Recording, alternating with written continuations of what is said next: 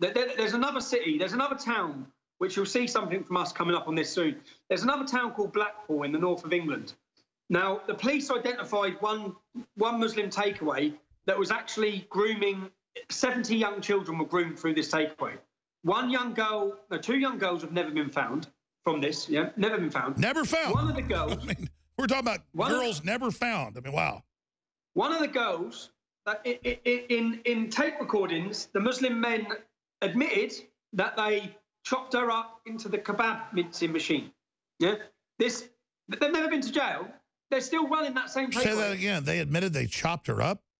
They chopped her up and fed her. They chopped her up and put her into the kebab mincing machine. And then when the girl's mum went in, this has all come out, when the girl's mum went into the kebab shop, because that's where her daughter used to hang around near these shops. So when she went in to ask where her daughter was, they gave her mum and dad's free kebabs.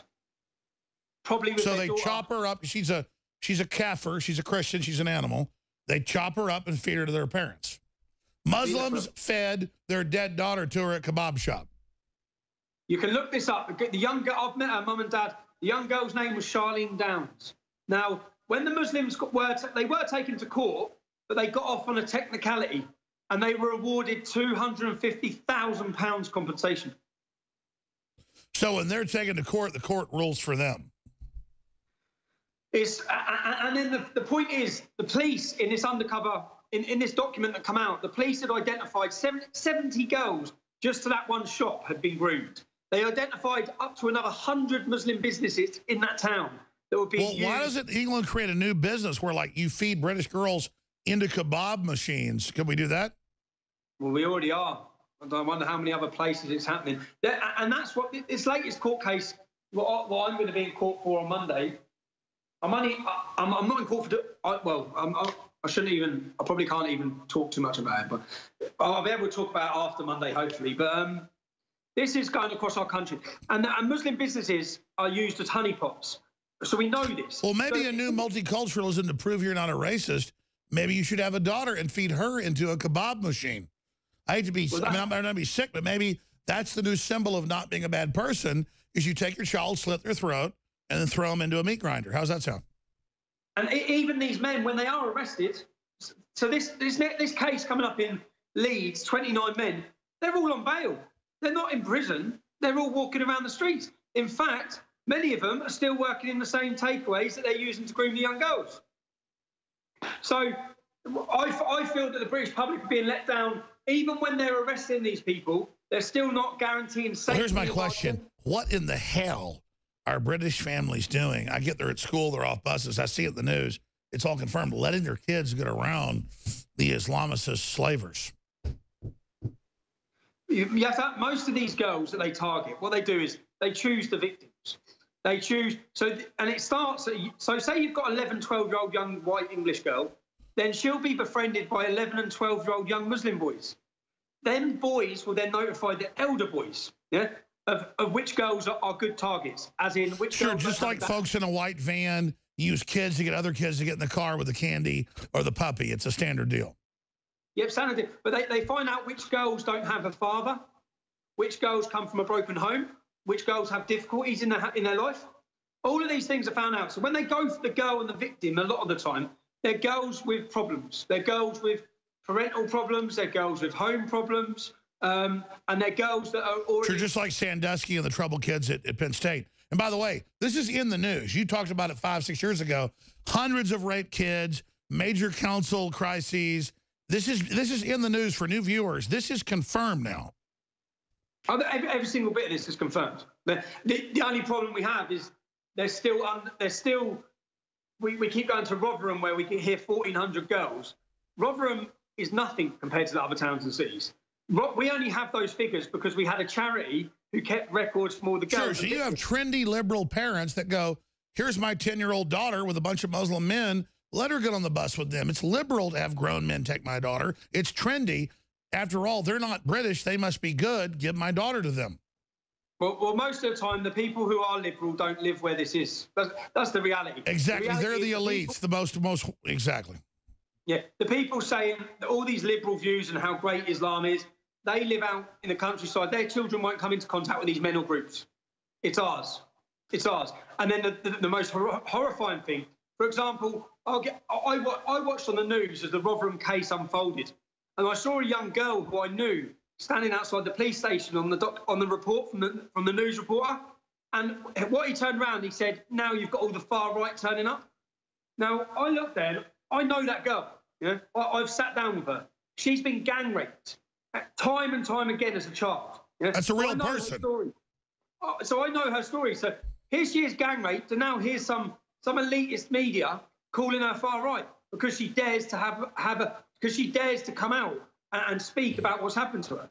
Now, so they're a victim once, a victim twice, they'll be a victim again. It disgusts me. Well, the good news is, thanks to you and others, this is starting to come out.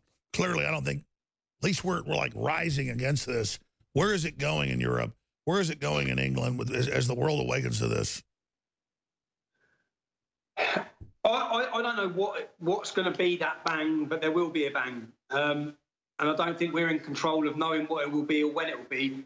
But at some point, people are going to rise up. They have to. They have to. It's the only inevitable outcome. No, I agree. Let me go to break, come back and do 5 more minutes with you. Can you do it? Yeah, of course can you. Because they're telling me I didn't even plug stuff last hour or this hour because I get so caught up. It's true. I get so caught up in this. I got 3 daughters that it makes me, I'm not a violent person. It really gets me where I'm very upset. Please financially support us so we can expose all this. We got a lot of great products. We go out and find the big national maker of organic shampoo and sunscreen and bug spray, and we just get it discounted, 20% off store prices, 25% off when you sign up for auto ship. We fund ourselves because of you. InfoWarsStore.com, InfoWarsLife.com, or 888-253-3139. And I'm not saying I'm a great guy. I actually feel dirty that other people won't do this fight. I can't believe there's not other people fighting back. But we're here. We need your financial support. We got the new Z-Shield, takes out the heavy metals and toxins from your body. That's there. InfoWarsLife.com or 888-253-3139. It's all there. We have I voted for Donald Trump, not Ivanka shirt. That's there too. Whatever you do, we've got thousands of great items. Go to InfoWarsStore.com and support us today because we're the tip of the spear. I want to thank you all for your support. But if you're not supporting us, then you're aiding the enemy. We'll be back with the 4th hour to finish up with Tommy Robinson. And then we've got who's coming in the rest of the 4th hour? Roger Stone. Stay with us. If you go to any search engine and type in sex slaves Libya, sex slaves Sudan, sex slaves Syria, sex slaves Saudi Arabia, you'll see the blocks where the women go up naked and are sold. They ain't wearing hoods then because that's a slave. And you cover it. The media says, oh, it's not happening, even though it's in International Business Times, you name it. So here's the deal. In an Islamic country, if your woman or your daughter or your sister isn't wearing a hood over their head, they're fair game. And so we bring in millions of people. This is their culture. Your daughters are gone. 5 years old or older, they're not wearing a hood over their head. They're going to be in some house with some Muslim raping them. And Tommy Robinson's exposing that. He's forcing it out. British papers now have to admit it's going on. That's got to make them mad. Because I watched Paul Watson's video last week where Muslims are just beating people up and others are that try to just stand in front of 10 Downing Street saying Britain has free speech. I mean, this is the most howling, arrogant, evil group. And the government is advancing them and protecting them. So, Tommy, in general, though, it's got to at least have some satisfaction for you that the worm's turning. Things you warned about a decade ago are now being admitted to. Yeah, I sense even in the last 3 to 6 months, there's a huge change happening in the public. I sense that on the reaction I'm getting everywhere I'm going.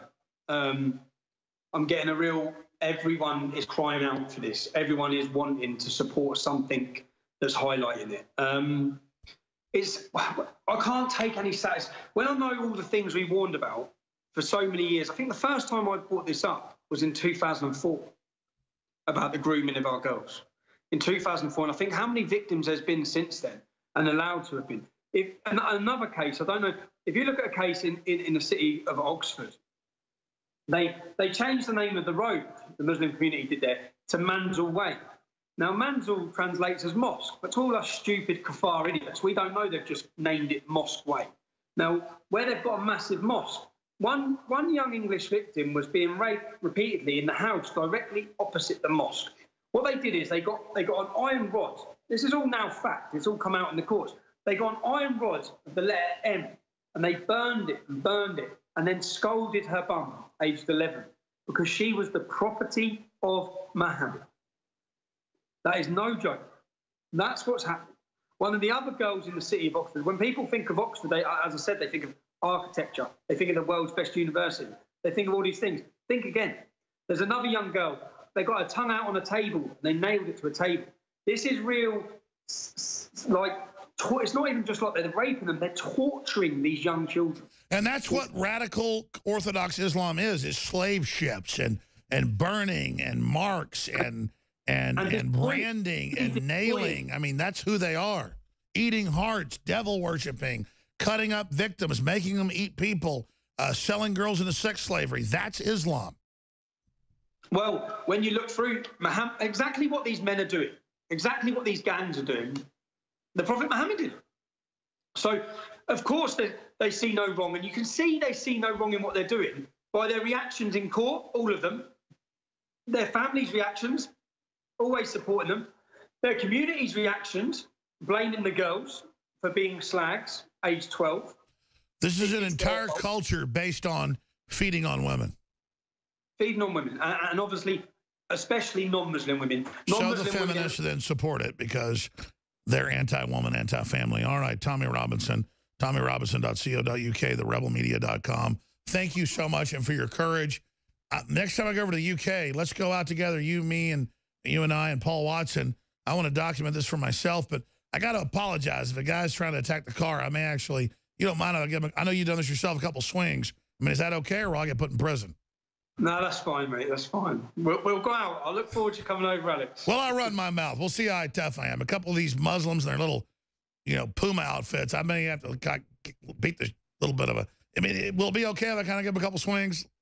You can give a couple of swings. All right, you're awesome. Tommy Robinson. All right, Roger Stone coming up straight ahead. Good God, it makes me sick. But thank God he's there opposing it.